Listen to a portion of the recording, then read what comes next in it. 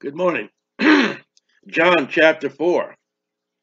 Now Jacob's well was there.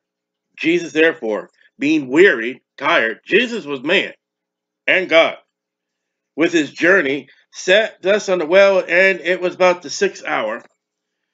And there cometh a woman of Samaria to draw water. Jesus said unto her, Give me to drink. All right, so the well had no bucket or facility to get a drink. The woman comes. God, Jesus Christ, is weary. He's tired. And he's thirsty. And the same Jesus says, ask, seek, and knock. The same Jesus and the same God that says, pray unto him, ask him all our needs. We receive not because we ask not. He says, give me a drink. Now read verses 8, 9, 10, 11, 12, 13, 39, 40. Read all the verses, rest all the way down to verse 54.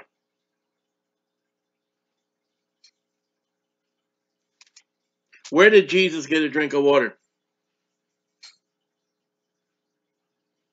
And this is after he's turned the water into wine. Okay?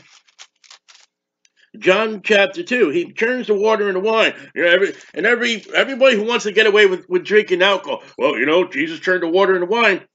Read chapter 2, verses 1 to 25. And tell me where he drank of the water. Never mind, drank of the wine or the water. Okay? John chapter 19, verse 28. And after this, Jesus, knowing that all things were now accomplished, that the scripture might be fulfilled, saith, I thirst. I thirst. Well, back over here in John chapter 4, he says, give me the drink. He's now on the cross. He's suffering. Crucifixion is suffering. He was weary. I thirst. I'm asking for a drink. God, the creator that made water, Genesis chapter 1. The creator that made a grape that can be crushed to wine, new wine. The creator. Our Savior that is on the cross that's about to die says, I thirst. Now there was a vessel full of vinegar, and they filled a sponge with vinegar, not a cup, not a glass, and put it upon the hyssop and put it to his mouth. I'm thirsty. I am that Passover lamb that is to be roasted with fire. I'm going into hell like that rich man in hell. Just give me a little drop of water. Jesus says, I'm thirsty. What do they give him? Vinegar. Can you imagine? You've been working all day. You're out in the sun. I'm down here in Florida, the Sunshine State. You're out in the sun. You've been working all day. And you come into your house and your spouse gives you a nice, lukewarm, room temperature vinegar. Now, does that sound appetizing? And yet, God, our Creator, Jesus Christ, who made water, who made a grape that could be made into wine, excuse me, asked the woman, he says, give me a drink. He never got it. Read John chapter 4. John 19, he says, I thirst, and he gets something. He gets vinegar.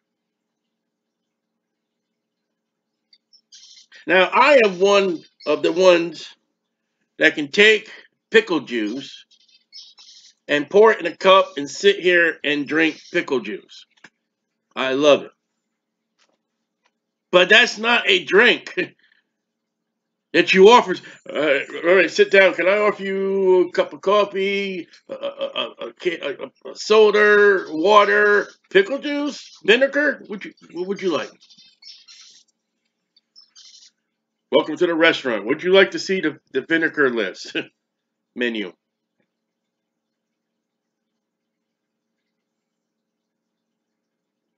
Why is it that God, the Creator, the Savior,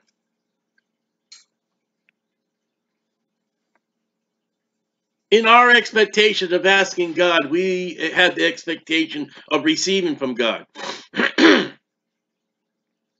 But when Jesus had an expectation, there was nothing given. And we boo-hoo, boo-hoo. Oh, the world mistreats me as a Christian. Jesus said, marvel not, because they hated him first. How much did they hate him? Give me a drink. No answer. And he gave that woman in her entire town or city got right and believed on the Lord Jesus Christ. Now, whether it was salvation, it wasn't. It was before the death of Jesus. Jesus had not died yet in John chapter 4. He had not been buried, and he had not been resurrected from the dead in John chapter 4. So it's not the gospel of salvation. You're still under the law. And they were half-breed Jews. So what do you do with that one? They were half Jews and half Gentiles.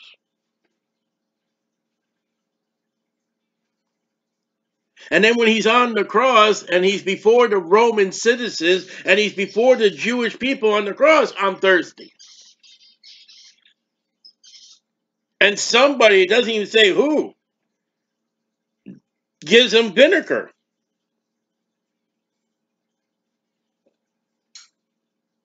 Well, that's quite interesting. God asked for a drink. I'm thirsty. I mean, you walked into a restaurant, and you know what? You're tired, and you've had a hard day. And it says here in Luke 23, the soldiers mocked him, coming to him and offering him vinegar. So it says one place the soldiers. I'm just going through this. And it just says it says one ran and filled a sponge full of vinegar. Not even a cup, a sponge. So you step into a restaurant, and it says they gave him vinegar to drink mixed with gall. And he tasted it, and he would not drink. Matthew 27:34. So you walk into this restaurant, you sit down, and we have two options you can at this restaurant. Sir, may I take your order? Yes, please. Give me a drink. And the waiter never comes back to your table. You come into the restaurant, you sit down, and you say, I thirst. Okay. And he comes back with a sponge with vinegar. Think about that. Think about how mad you would be sitting in that restaurant. I thirst. I mean, give me a drink. And you don't get any. But you get into a good debate. I mean, that debate for that woman turned out good. She believed on Jesus, the Messiah. That's a good debate. But he didn't get no drink. He didn't get no water. And you got to wonder how well that water was. How was it cold? Was it good? Did it have to be strained? But he says, I give me drink. And he didn't get it. And the waiter, give me drink. And you don't get it. How mad would you be? How long would it be before I demand management? As simple as something as water. When I grew up, it used to be every restaurant you went to, except for the fast food restaurants, and it was only three to choose from then. But many of the restaurants I grew up, you were given a free glass of water. And me, as I drink that glass of water down the way to refill it and keep refilling it. And to me, it was great. Yeah, I drink. But Jesus did not get. And then you go into a restaurant and you sit down, I thirst. And you get a sponge of vinegar.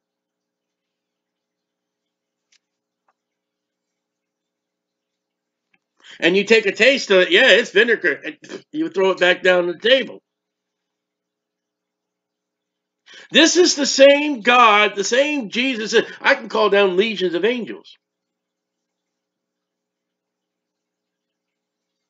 This is the same. He's on the cross now. He is suffering. He's not at a restaurant. In John chapter 19, he's on the cross. He's suffering, dying for our sins. For God so loved the world that the world gives him a sponge full of vinegar.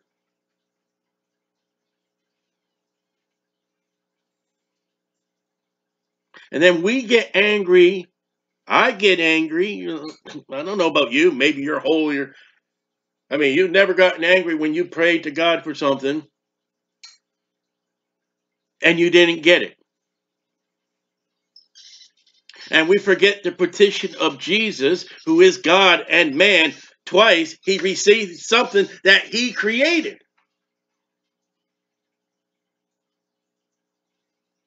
And still, it's the work of the devil. Why? Oh, you hungry, Jesus? Yeah, 40 days and 40 nights, no food. Change these rocks into water. And here comes Satan again. All right, hey, make your own water, Jesus. Come on, God. All right, you wouldn't turn the stones into bread. What are you going to do to make water? You're thirsty. That woman comes up, give me drink. And then the devil whispers in her ear, don't give him nothing. Start a debate with him. And that's what happened. Hey, Jesus, you're in agony on the cross. You're suffering for God so loved the world, Jesus. You thirst? Don't give him any. No. All right, no. I already played that game before. Give him vinegar. Because the world's of the devil. Marvel not, my brethren, if the world hates you. Know that the world hated me first. They gave Jesus. You telling me there was no water there? There was no water for the soldiers? The soldiers didn't have any kind of canteen? The Jewish people didn't have any. We're near the outside the gates of Jerusalem. Not in Jerusalem. We're on the outside the gates of Jerusalem. There was no possible anybody to go run up and get their God, their Savior, a cup of water. Where was Peter? Where's Matthew? Where's Luke? Where is the people whose eyes God opened? Jesus. Where are the people that their ears now can hear that Jesus healed them? Where are the tongues that could not speak, now spoken? Where are the bodies not affected by devils any longer? And early the Gospel of John, John chapter 4, Jesus is sitting on a well made by Jacob. Abraham, Isaac, Jacob, the 12 tribes of Israel. Give me drink. He didn't get nothing. But an entire city believed on him. Amen.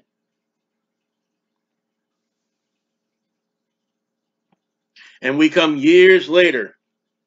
In John chapter 19, he is suffering, dying on the cross. I thirst. And he gets a sponge of vinegar. And yet the same Jesus said, if a man will give you a cup full of water, and I think in a prophet's name, he shall get a prophet's reward.